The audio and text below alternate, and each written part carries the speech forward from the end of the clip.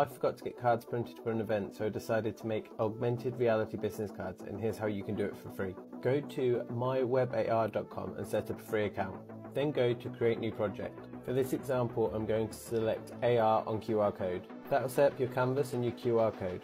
If you want to include your Ready Player Me avatar in your design, go to extensions and select Ready Player Me. You need to install the extension and then you'll be able to select the avatar that you'd like to add.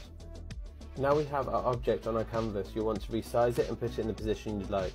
You can do that by clicking and dragging the dimensional arrows. Because I want my avatar to be flat against the QR code, I'm going to use the menu on the right hand side to change the dimensions and scale. Next, I'm going to bring in an image of a makeshift business card to cover the QR code. To do this, I go to the left hand side of the page, click image and then go upload my image. And then I can use the scaling tool to make it cover the QR code. I'm going to bring in a 3D LinkedIn button to link to my socials. Downloaded this one for free from sketchfab.com. Make sure you're downloading models with a GLB file extension. I went back to my canvas to 3D object on the left hand side and then selected upload. And then I selected use optimize. I then orientated this button to where I wanted it to appear on the page. On the right hand menu I used add action and then selected open web page on click and used that to get the button to open my LinkedIn. Now I'm ready to publish my project. Now you can download your QR code to put on your phone or to print it out.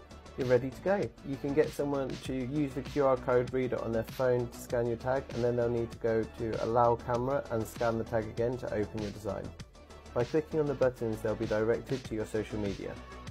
I added an additional animation to my avatar using Maximo.com. After a bit of messing around you'll be able to make more dynamic designs in no time at all. This was free to make, it requires no software downloads and minimal technical expertise. Share this video with someone who would love to make their own augmented business card.